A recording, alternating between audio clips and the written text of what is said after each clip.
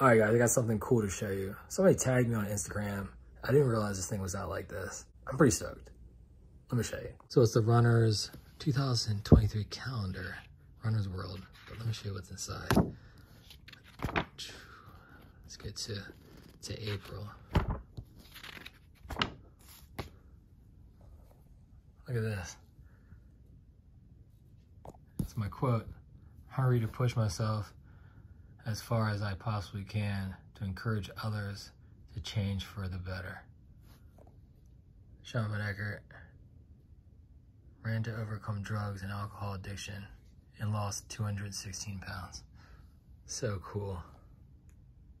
It's gonna be a long run day. So I decided to make my Mondays and Wednesdays long runs. And on these days I will be doing also strength training later in the afternoon. So my schedule will be like Monday, long run, and a long run is anything 20 or more. And then you have Tuesday will be shorter runs like tempo runs, pretty much anything under double digits. Wednesday, another long run. Thursday, short run. Friday, short run. And then Saturday and Sunday, nothing. And my strength training days will be, I said drays. I don't know what I'm doing. Will be Monday, Wednesday, and Friday. And yes, I'm doing strength training during my long run days, like the 2. But I feel like that maximizes what I'm trying to do. Have my legs fatigued and be able to still push through whatever needs to be pushed through. Because I feel like ultra running is more of a mental game. I mean, it is physical, but it's definitely mental. And I definitely like to,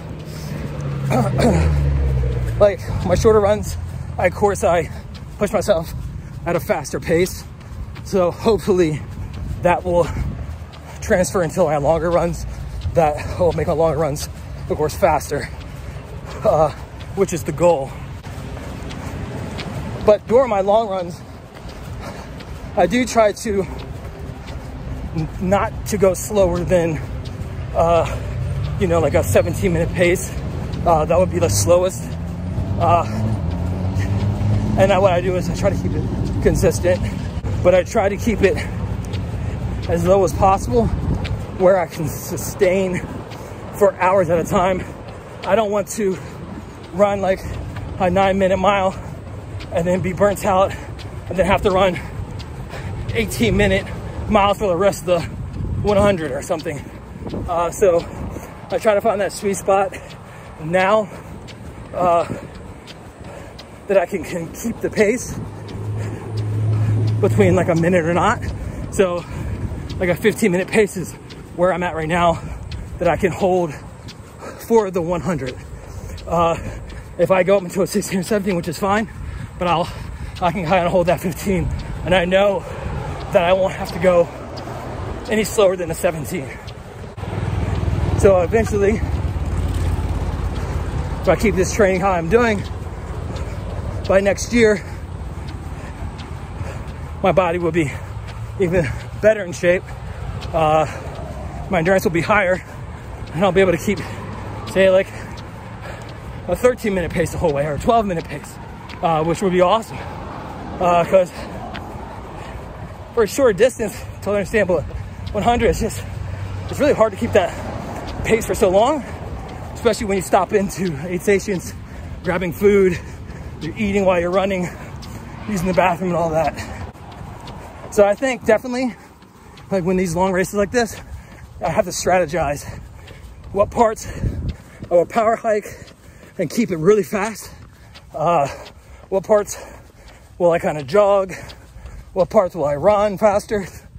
And all that comes into play. I like to power hike during the time I'm eating, so I don't stop because I'm not as fast as the other runners. So I don't really have time to like sit down and like relax in a chair. Maybe I'll sit in a chair just to change my socks, but then I have to be gone again. A lot of runners get time to rest, like during the night portion, maybe take a quick nap. I'm just not fast enough yet. So to hit the the time before it gets cut off, because there is cutoff times during these races. You have to get the checkpoints at a certain time, and of course you have to finish at a certain time. So I feel like eventually I'll be able to be faster, so I'll have that little bit of cush where I can rest. But that's why I like the 17-minute pace, because if I'm power hiking, eating, back to running, I can keep that. It's not too overwhelming. Like, I can still conversate and talk. Like right now I'm running 14 minutes and I'm just tired of talking. And then when I put the phone away, I'll pick the pace up a little bit more, because I'm not running, of course, 100. I'll probably run like 20 something today. So I have that little leeway of picking up my speed, practicing, stuff like that. So probably I'm rambling, but trying to explain as best I can. It's just like conventional track. I don't know. I came up with this myself. I don't have like a running coach or anything like that. So this kind of works for me. And, you know, I'm still a heavier guy, you know. So getting that weight off by November, chiseling away, I said we're gonna drop 60 pounds by November. And we're on the right path, guys. Can't wait to show you guys the results.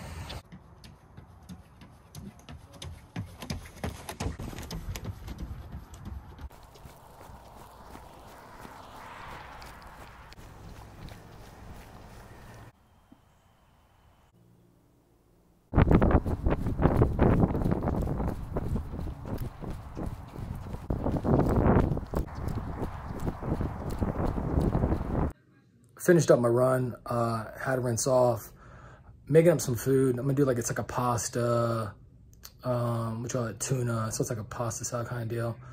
Picking up V, and then 4:30, we're gonna do a family CrossFit. So it's gonna be a good day, guys. Well, see you at the CrossFit gym.